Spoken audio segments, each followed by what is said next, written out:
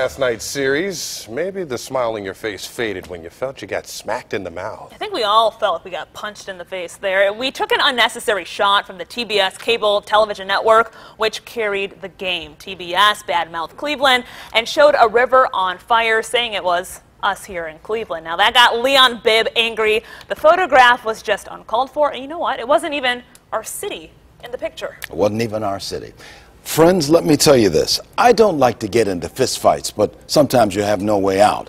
You and I and all of Northeast Ohio got hit last night by a cable television network which depicted us in an untrue and unethical way. It was as if we had walked into a room and somebody threw a punch. So I'm taking my coat off and rolling up my sleeves because sometimes you got to be true to your own and true to your own town. This is one of those times. Why TBS cable television, after the Indians beat the Red Sox in the ALDS, put up a phonied-up picture labeled "Welcome to Cleveland" with a burning river, I will never know. I'm showing this picture because you ought to be just as puzzled and angry as I am. This is not Cleveland. This is a picture of a pipeline inferno in Russia, with the TBS sports analyst photoshopped in front. Yeah, the Cuyahoga River did catch fire in 1969, and we have fought like crazy to clean up the pollution. For decades, the Cuyahoga has been very clean. I've done stories on it, talking with experts who know.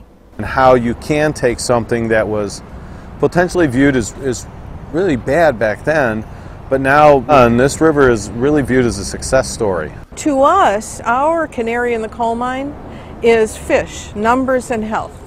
So the water is clean enough for them to live. Both recreation and industry is sharing that river to the benefit of both. Cleveland is built on a river which runs clean and handles the strong work.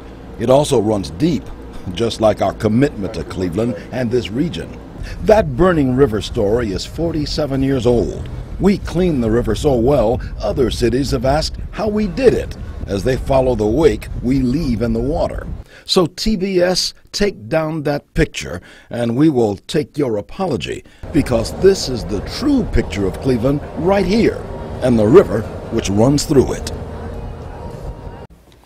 I want you to know that phonied-up picture really rankles my nerves. We Greater Clevelanders live on two great bodies of water, the Cuyahoga and Lake Erie.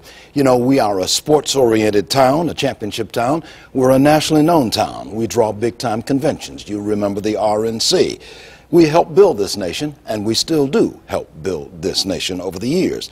We don't like somebody picking a fight with us, especially using phonied-up pictures of problems elsewhere. In baseball terms, TBS tossed a brushback beanball at our heads, so we are calling TBS out for that.